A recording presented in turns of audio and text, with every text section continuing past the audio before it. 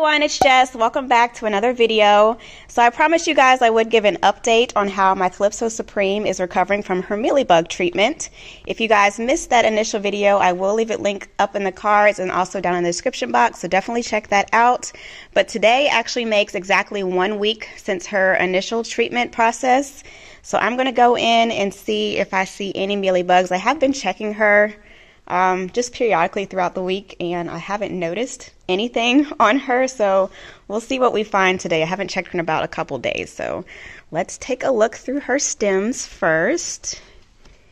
And just at an initial glance, I don't see anything with my naked eye. I'm just doing the top few stems here first, and then let's see on her undersides of her leaves.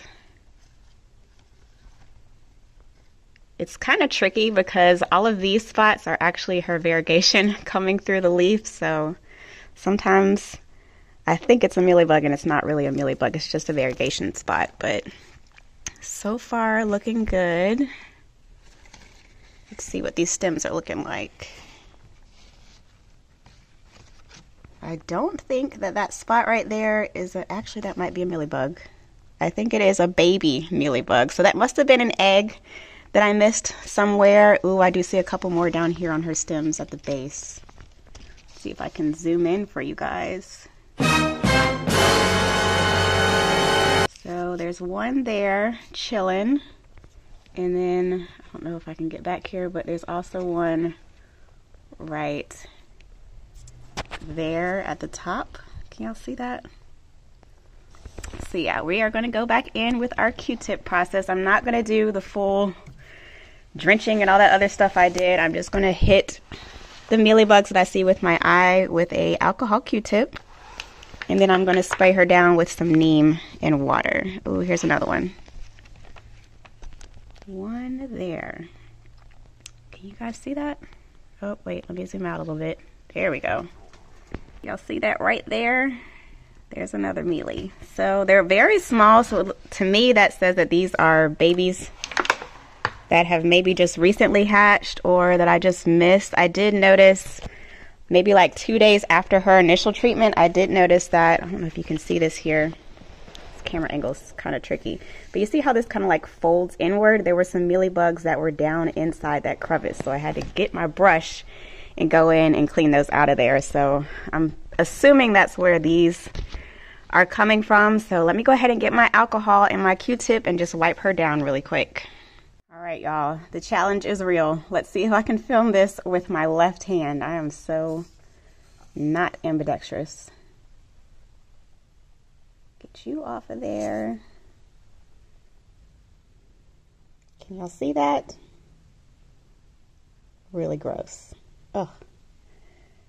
Okay, so let me give you guys an example of what I'm talking about. So, do you see that white spot there?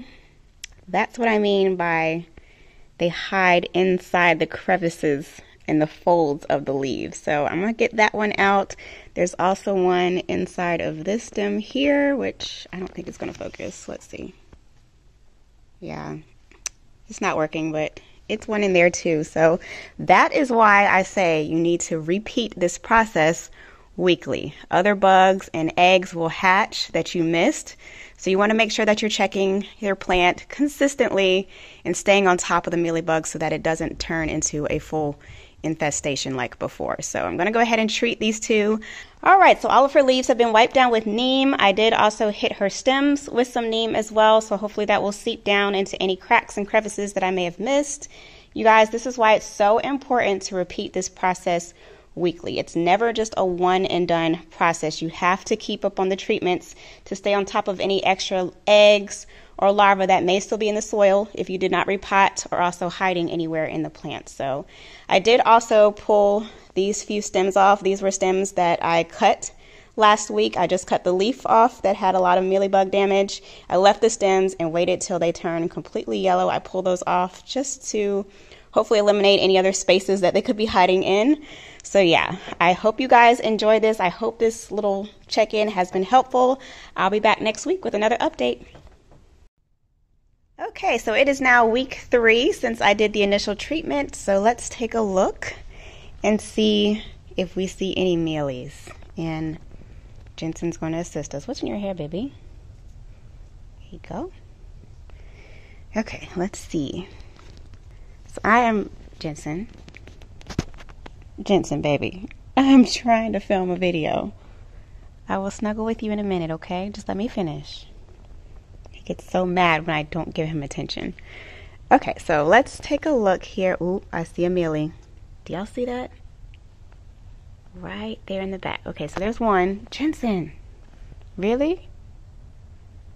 Really? I love you too, boo-boo. Hey, girl. Okay, anywho, so I have one that I need to take care of. Let's see what else I see. And I'm basically going to look at the undersides. Jensen. Let me come back after I give him some attention, y'all. Okay, I'm back. So, seriously?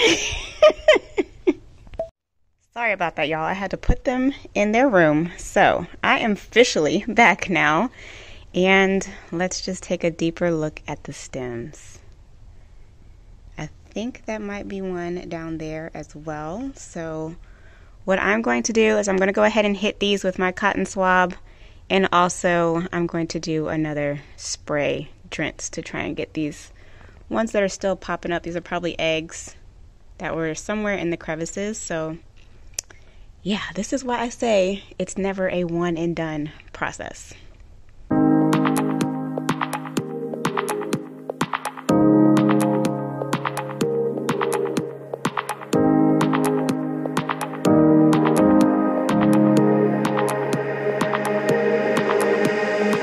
So I just finished doing my manual removing of all of the mealybugs that I could see with my eye, and I did come across 3 what I would consider adult mealybugs. They were larger, and as soon as I saw those 3, I was like, oh no, there has to be more. And lo and behold, yes, I did find maybe like 10 to 15 tiny little white specks, which are baby mealybugs, which tells me that I missed some eggs somewhere at some point. So again, you guys, this is why I tell you to check your plant every few days or so and repeat this process weekly. So I've removed all of the ones that I could see. I'm sure there are probably still some lurking somewhere because they're tiny little specks, you guys. Any white that I saw, which of course is really hard to tell because some of these spots are actual variegation spots of the leaves, but any just tiny white raised spot, I just hit it with my little alcohol swab. So I am going to go now and hit the undersides, the tops of her leaves, and also her stems. I'm also going to spray the soil very well with some spray mix. You guys know I do the alcohol, water, and dish soap concoction. If you guys have not seen me do my debugging process, I'll leave some links down in the description box so you can check that out. But yeah, I'm going to go ahead and spray her, and that's pretty much going to be it for this week 3 recap, and I'll be back with week 4.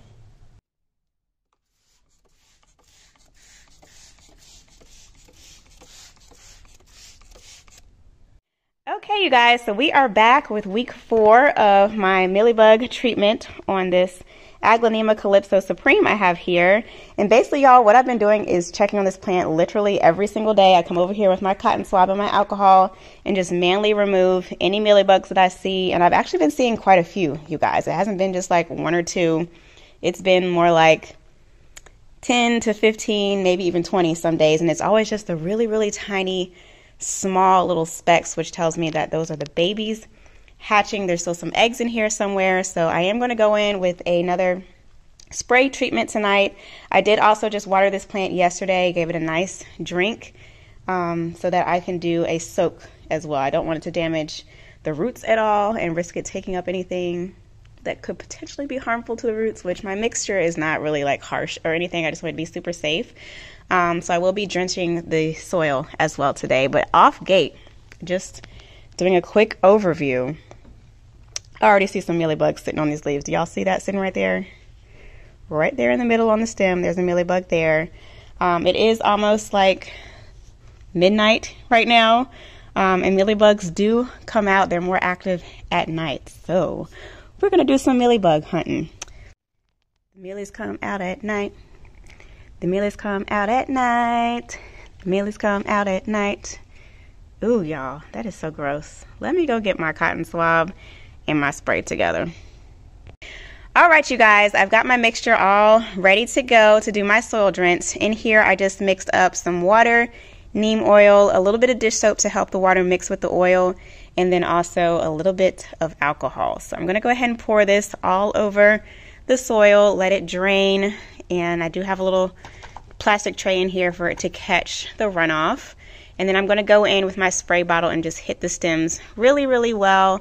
Make sure I'm covering everything, getting it in the little crevices of these leaves. You guys, I don't think I mentioned this before, but Mealybugs' life cycle is anywhere from 7 to 10 weeks. And we are now only on week 4, which is why I'm still seeing Mealybugs. So again, it's not a one and done process. You can't just mist your plant or hose down your plant and think that it's over with. It's a long process. It takes a lot of patience and diligence and persistence, but I promise you, I'm going to give you guys another 4-week update after this, and we're going to see if there's any mealybugs on this plant. So let me go ahead and get to work.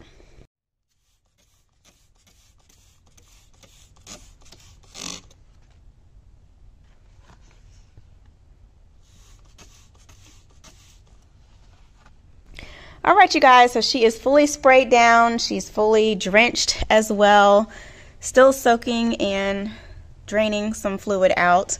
But I am just going to let her sit overnight, let it air dry, and then I'll come back and wipe down her leaves and stems thoroughly with my microfiber cloth.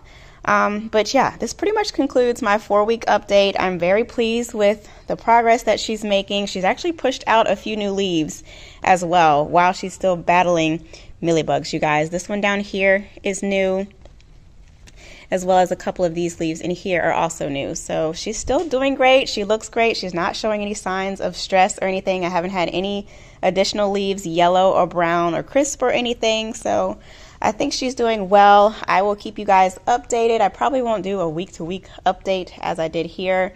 I'll probably just give you an 8-month update once the 8 weeks have passed and let you know how she's doing. So thank you guys so much for tuning in for this video. I hope it was helpful for you guys to see this process and to understand that it's not just a one and done treatment.